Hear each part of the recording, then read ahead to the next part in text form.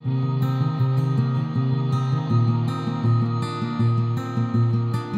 name is Randa Perkins, Executive Director of Medical Informatics. Medical informatics is the marriage of IT and healthcare, where we get to combine the best parts of IT with the best parts of healthcare and try to make both a little bit better. There were a lot of good stories. In fact, there were a lot of moments when taking care of patients where I saw the potential for what IT could do for healthcare. An older lady came into the ER short of breath. Her family was with her, packed, room packed. I don't even know how many people, cousins, nieces, nephews, you know, and they all called her Mama, of course.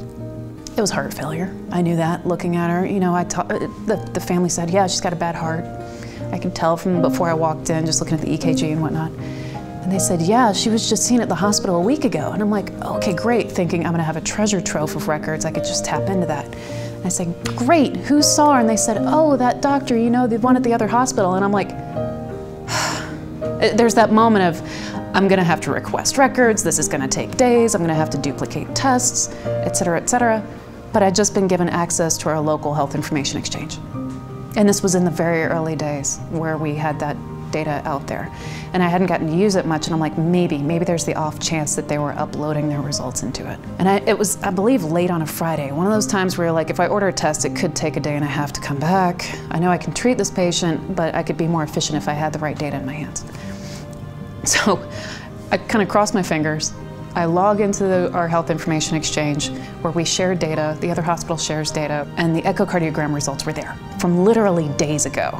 And I'm like, thank God, I can actually see what this patient has. I've got objective data, you know, and I was able to go in and talk to the family intelligently and speak to, oh yeah, look, here's her results. Let me tell you what they mean. Let me try to explain them and help you all understand, because clearly it was a shared caregiver role with everybody in the room.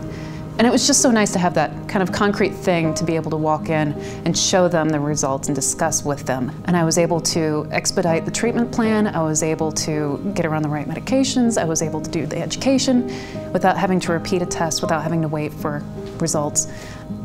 That was awesome. We need to do that more often.